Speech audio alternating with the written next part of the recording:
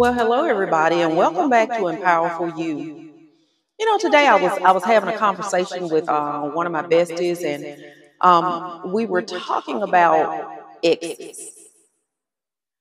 Everybody has an ex something. Everybody is an ex something. But however, the scripture speaks about only a dog goes back to his own vomit. I always found that to be curious. Because why did it talk about a dog? Dogs are loyal, they're kind, they're supposed to be man's best friend. So why a dog? Because on the other hand, a dog can be ruthless, deadly, cutthroat. A dog can hurt you. A dog can kill you. It's always wondered, why a dog? Because I mean, dogs are no worse than chickens. We eat chickens. And as we all know, a chicken will eat anything. But a dog. So what is that saying about us? What is that saying? Is it calling us dogs? Maybe it is. Or is it saying don't be as such? Be of a higher mind. Be of a higher thought. To think more of yourself. Because let's think of it from this standpoint. Physically, if your body makes a decision that something that you've ingested is not for you, or toxic for you, or has the ability to harm you or make you sick, the body is going to do what it does naturally. It's going to expel it. It's going to make you throw that up because it was toxic to you. It was going to make you sick. And who knows? Maybe even harm you to the point of death. It wasn't good for you. So if it was not good for you, did not have a nutritional value or a benefit to the body made that decision. We don't need that. So we can get rid of that. And what does that end up in? Up, out. Right? That's common sense. We do that every day. We'll say, oh, girl, I'm so sick. Oh, I ate something that didn't agree with me. Oh, girl, I stayed. Oh, I was throwing up. I was in the toilet. Oh, girl, it made me so sick. How many of us have never done that? How many of us have never had a virus? And we say it so simply, just like it's nothing. Oh, it's a virus going around. Oh, girl, I had it. Oh, girl, my children had it. Oh, girl, my husband had it. Oh, girl, everybody at work had it. Do you see how common that is? How we can casually talk about something toxic that can kill you. And it's common. We take some Pepto-Bismol, to calm our stomach down, or we take some Alka-Seltzer. We do all of these different things to feel better.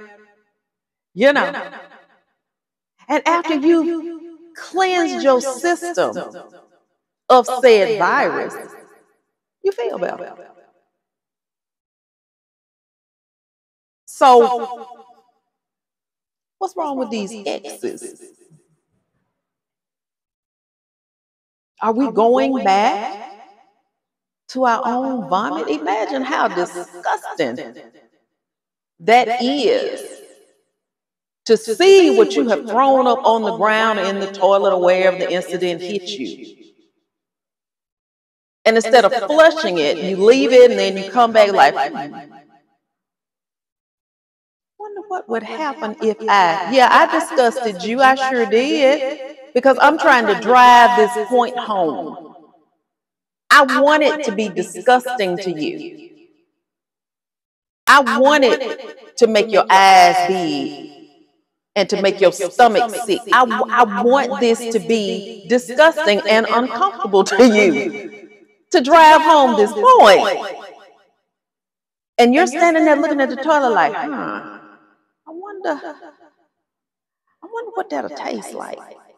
It was awful coming up. I wonder what that'll taste like. Now, if that disgusts you in the physical, then why does that not disgust you in other areas of your life? Going back to your vomit. Going back to something that you've expelled from your life, from yourself. These toxic things, these toxic people, these toxic habits, toxic jobs. I've done it before. I'm quite sure we all have, every now and then. We blame ourselves. We say, oh, it was my mistake. Oh, I'm over it now. We can go on and go back to it. Forgive, forget. How many times do you need to forgive and forget to learn your lesson not to do it? You can forgive and forget all day long, but that doesn't mean go back to. I've been in situations where I know of 2 jobs that I left because of a toxic environment, a hostile work environment, and me thinking that I was able to handle it, that, things had changed, that I felt in my spirit that, I needed to go back. I wasn't doing nothing but lying to myself and setting myself up for another failure. And I went back, stayed for a while. Things was good for a minute. For a minute. And then they slowly started falling right back into the same dynamic that I despised and the reason I left. I was fooling myself. I was in denial that these people, this situation had changed somehow since I left. And that with people too. People will paint a good picture of how they've changed or they've matured, they've grown, they've been through some things. Not saying that everybody is not that. I'm not saying that. I'm saying the ones that have not changed.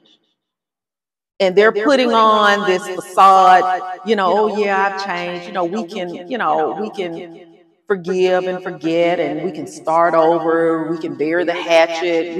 We can start with a clean slate. Little did you know there was stuff written on the other side of the slate that was not erased. They're showing you a clean slate, but they're looking at the writing on the other side. This is my plan B, C, D, F, K, Z, Z plus 1 of what I plan to do to you this time. Because you keep falling into these same traps. It's one thing to forgive.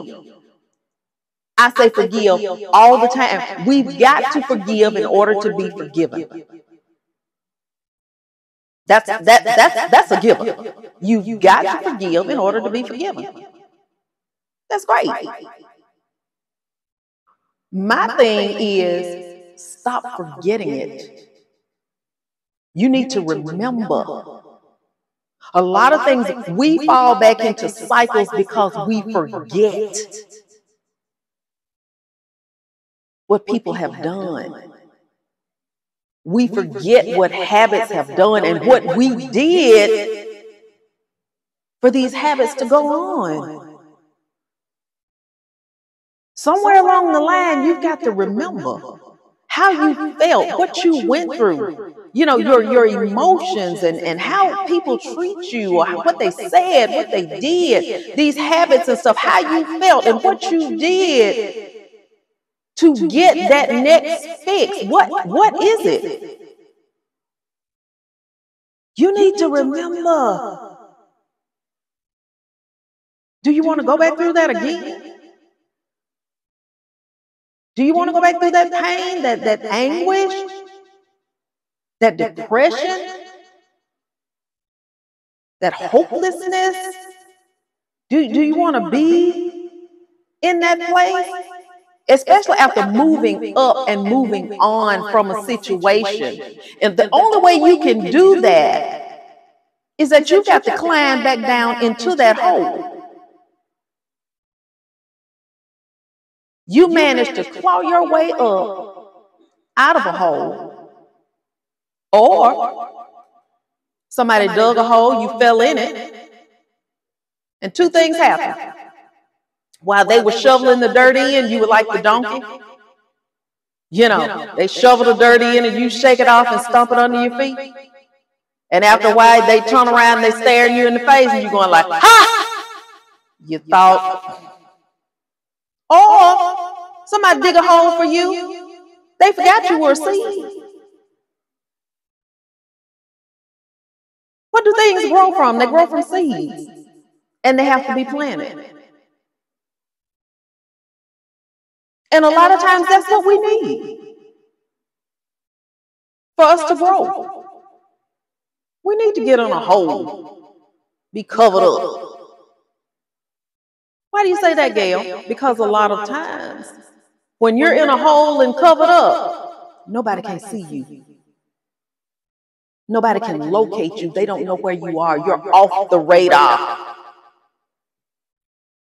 That gives you a chance to think, a chance to heal, a chance to recover.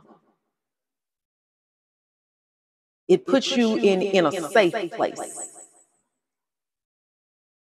for you to get it together, to think about, okay, this is what I did wrong, or I should have done that, or maybe I should have said this, or maybe I should have. Let me think about that. But while you're out running around, you're not going to think about anything. You're too busy thinking about something else. Something else is going to always come. Always. You know how life does. Thing after thing after thing after thing after thing. But when you're a seed in the ground, going through that nurturing, that germination in the ground, in darkness, can't see nothing. All you know is that a change is going on. There's a change going on the inside. And when that plant decides to burst that seed wall, it begins growth. And the same hole that they buried you in, they come back and guess what happened? There's a sprout sticking up. New life. A second chance. They thought you were gone. They buried you. But you see a sprout sticking up. And they come back, and guess what? It's a shoot sticking up with a leaf off of it. You're growing. You're growing. And after leave, then it's a bloom. And you're a whole new thing, see? Standing, basking in the sun, in the new you. Sometimes it takes that. Sometimes we have to withdraw. We have to take a break from life, from situations, people, family, friends, work. But a lot of us don't know how to stand back and let that happen. We're too busy trying to get it done, trying to make things happen. How do I know? I still do it. We all do. We get so caught up in making things happen. Like on a bicycle. We're so busy pedaling and pedaling, trying to get there, pedaling, trying to get there, pedaling, trying to get there, pedaling, trying to get there. We forgot we can coast for a while. Especially after we climbed the hill on a bike. Sometimes we had to get off and push the bike up the hill. Hill just that steep. But once we reached that hill and now we're coming down, what happened to the coasting? You remember that as kids? You know, I know here where I am, from Bessemer, we had some of the most fantastic hills on the south side of Bessemer that would challenge anybody on a bike or a skateboard. If you were not faint of heart, those hills would take you places. And I'm quite sure where you live, you got some fantastic hills too. But as kids, we had no fear. As a child, you just as crazy, and you'll try anything. And your ancestors, they're going to watch over you, look at that food. Are you ripping? They rip, yeah, they're going to do it. Okay. We're going to keep all the cars back and all the crazy people and let this child come on down this hill on this bike or this skateboard. Sure, we've fallen and, got a bump, a scrape. But we did not realize the danger of that we could have died. A random car come out from nowhere, bam, and your life is gone. Or you fall and go to tumbling on the bike and stuff, and in an instant.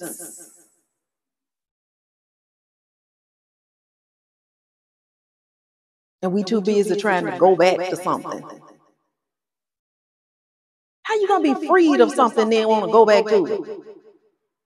That's like a person being in jail. And people do this. And turn around and do something to go back in because they can't function out. We see that all the time. We see it all the time in people in prison, people in the military, because they cannot function outside of that confinement. Having to be told what to do, when to get up, when to shave, when to eat, when to bathe, when to go to bed, when to get up. They can't handle freedom, true freedom, free will. They can't function in that. They need to be told how to live. And a lot of us, we're confined in our own mind. We need to be told what to do, how to do, when to do. Who decides that? Why do you need somebody to decide that for you? Why? Why do you need that? You can't make a conscious grown folks decision on your own. You don't want better for yourself.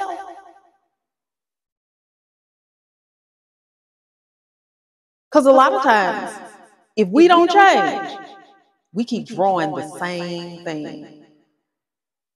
If we don't grow and we don't change and learn to love ourselves and want better for ourselves, our lives, our family, and for our generations to come, if we don't want better, we're going to travel in those same circles. We're going to attract the same things, the same people. We're going to continue to attract that because that's who we are. Sometimes we have to change our minds. We have to change how we think. We have to change how we do things. in order to move up and attract something different. The law of attraction is very powerful. Even the scripture tells you that you have what you say. You have what you think. I want better for my life. I want better for myself. I want this, that, and the other. But better for you is not in an X. Better for you is not going back to where you came from. The only thing you want to go to and from is from home and wherever you're going. Like if you're going from home to go shopping, guess what? You're coming back home. And sometimes our home life, we need to leave it too. Some people's home life is just purely hell. They catch more hell at home than they do out.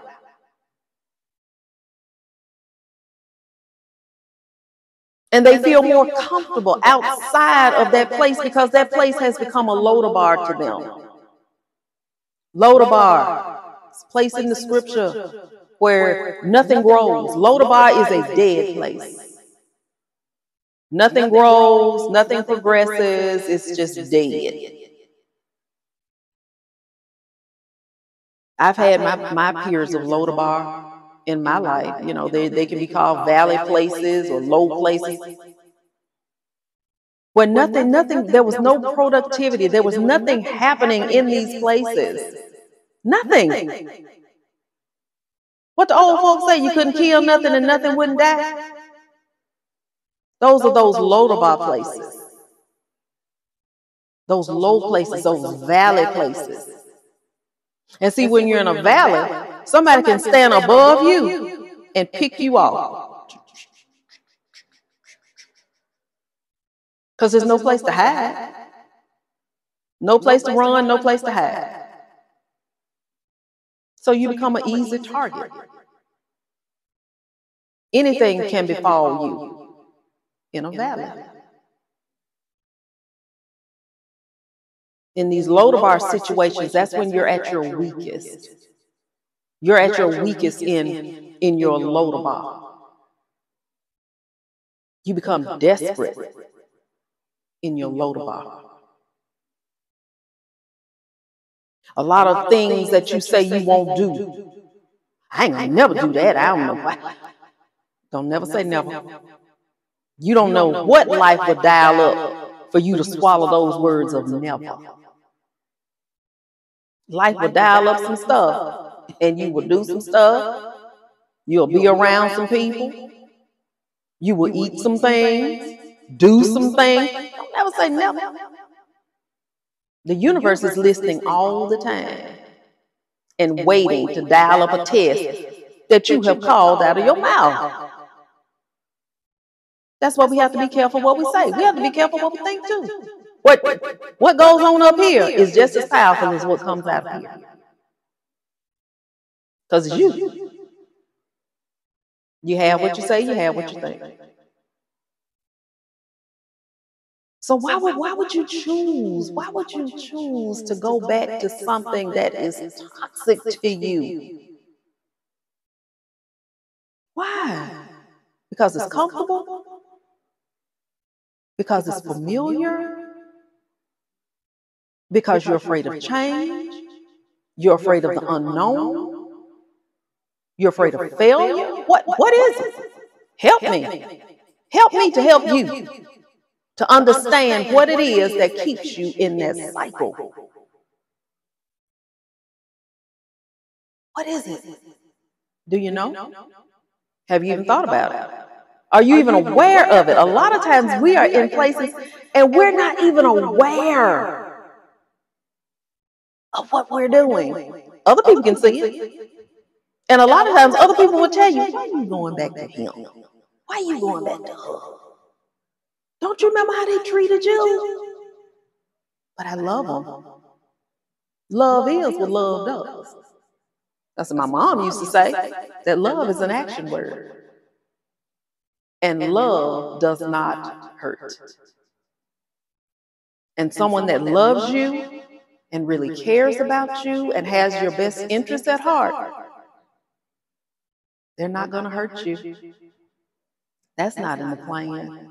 Somebody that really loves you and cares for you, they're going to be there for you. They're going to lift you up, not tear you down. They're going to say good things about you and not gossip about you and backstab. They're going to want the best for you. They're going to treat you as they treat themselves. That's the person that truly loves and cares about you. They value you as they value their own life. But a lot of us, our self-esteem is so low. Our thought of ourselves and our lives is so low. And we just reach out for any lifeline wrong. We just go to and fro.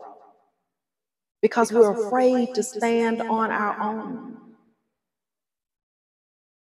And we're satisfied with petty victories.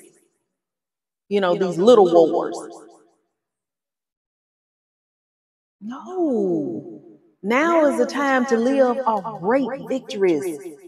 To move up and move out of Lodabar. Lodabar has a lot of illusions going on. That's where those little petty victories happen.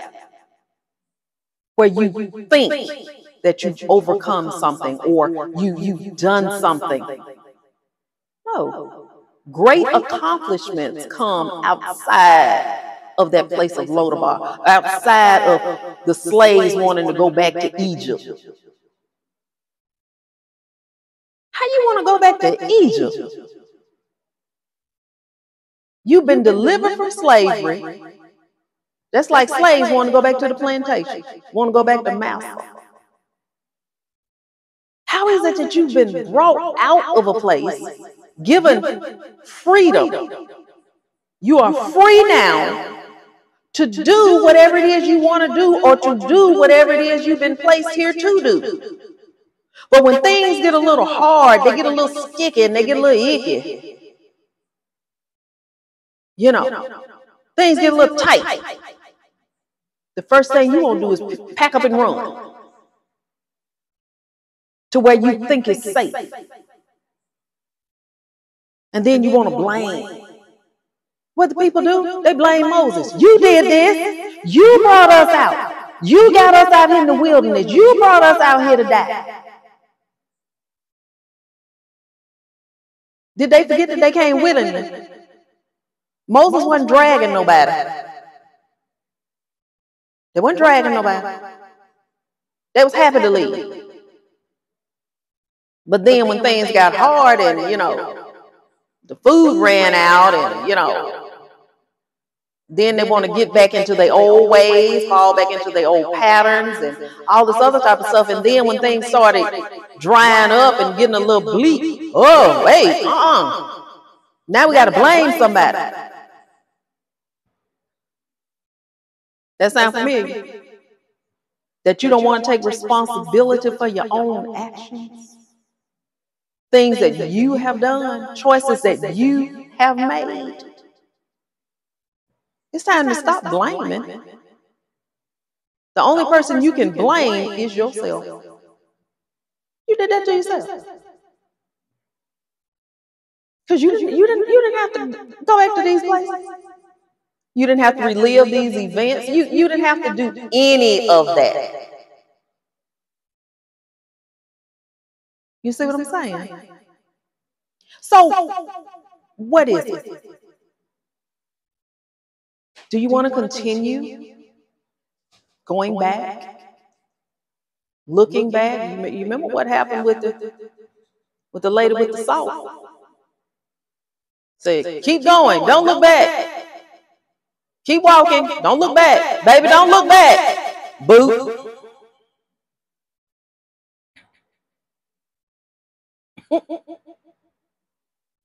Now we got to leave baby behind. We can't even look back and say it.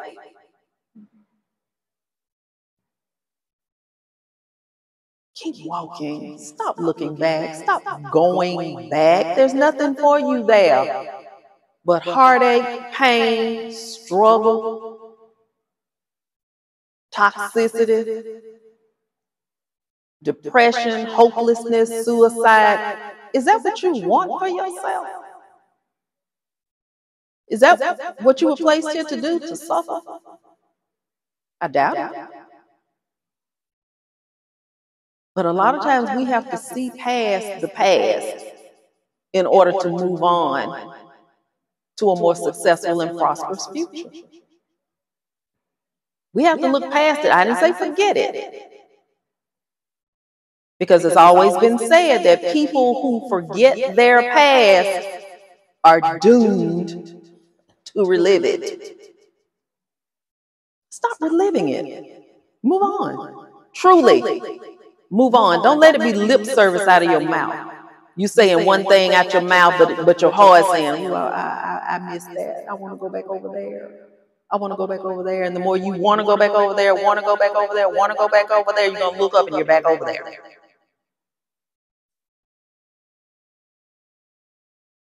Then in a few minutes, you're going to wonder, how did I get here? You wanted to be there. It was your choice. It was your choice to be there. You tell me something, how did I get here? You wanted to be there.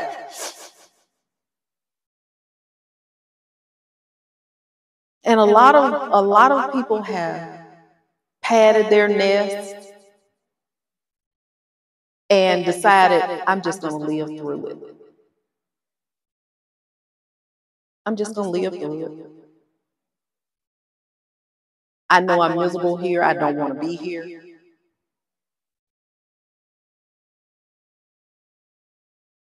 But I'm in too deep now.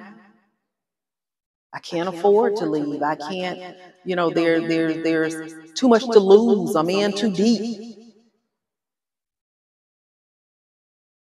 I might as well just sit here and make the best of it and make myself happy.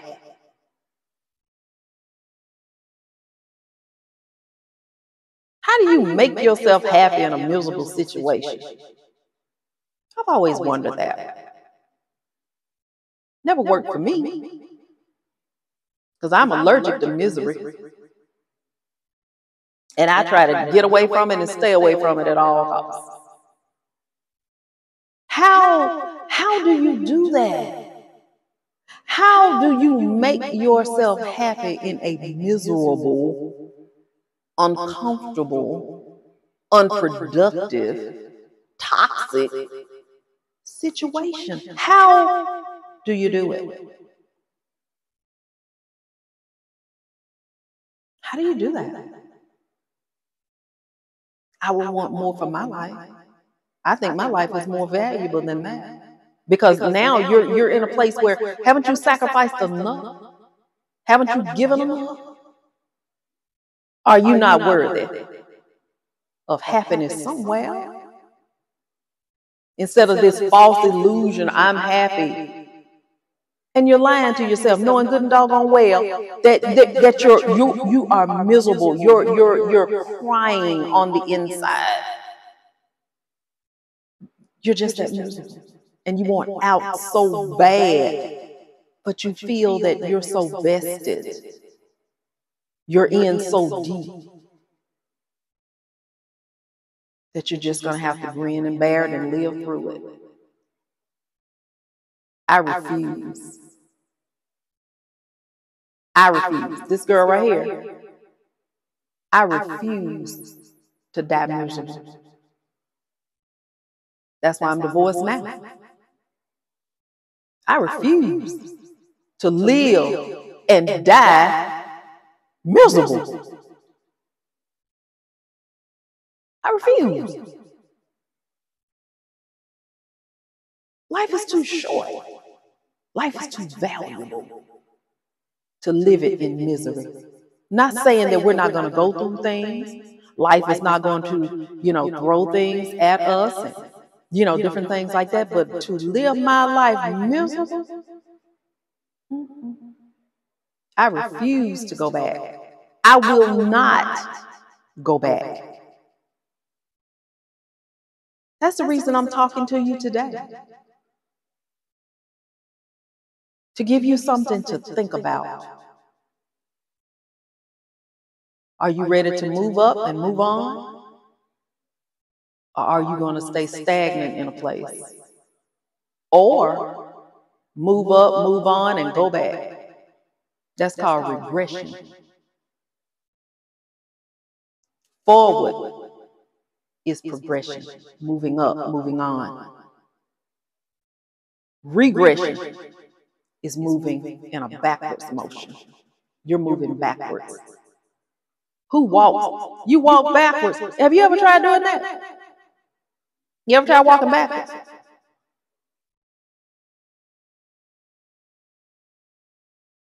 You're going to fall, bump into stuff, bump into people. It's a wayward type of situation. And your goal that you're trying to reach is now getting further and further and further away. In regression, as you walk backwards, you're walking past goals that you have met. You're walking past them. See them here? See? You're walking past those, and you're walking back. And now you have put yourself in a place where now you got to retain, you got to regain each goal again. You've got to be retested again. You got to dig your way out again.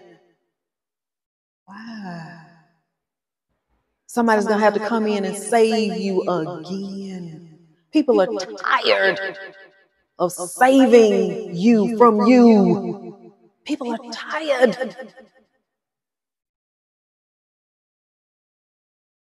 of coming in to be the rescuer to you, to your foolishness. People are tired. Aren't you tired? They are. So when are you going to get tired? Don't go back. Move forward. Look forward. Look up. Look up and be free. Look up and be free today. It's out there. It's there for you. Let those things, those people, those situations, let that be somebody else's problem and not yours. Set that free. Set it free. So you can move on. I admonish you today. Set it free. Lighten your load, lighten your burden, and let that be somebody else's problem. And if you're in a place where you are miserable, sometimes we just have to eat the cost. Sometimes we just have to eat it in order to be free. Yes, I know there are ones of you that are afraid of failure, of being called a failure. Failure is a part of life. I failed a lot of tests in my life.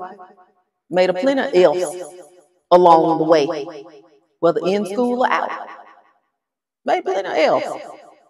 But I had to learn from it, and it was good for me to learn it. Learn knowledge, earn knowledge is the best knowledge. And sometimes we have to learn it a few times in order to get a grasp on it, to master said task. But I admonish you today to don't go back. Stop going back to stuff. Stop doing that to yourself. You deserve better. You honestly do. You deserve better. Say that. I deserve better. I deserve better. And say this, better is coming for me. Better is coming for me. I have better coming for me in every area of my life. And if you can say that, believe it, and stand on it, you will see your life take a whole new turn. but it's got to be up to you. Change begins with you. And the only person that can change your life and change you is you, not nobody else. So will you make that change today? Will you decide not to go back? Will you do yourself that favor and not go back? Can't nobody do it but you. But have a great day. Do something different today. Do something for yourself today. Treat yourself. You deserve it. Okay? I love you guys. Have a great day. Stay empowered.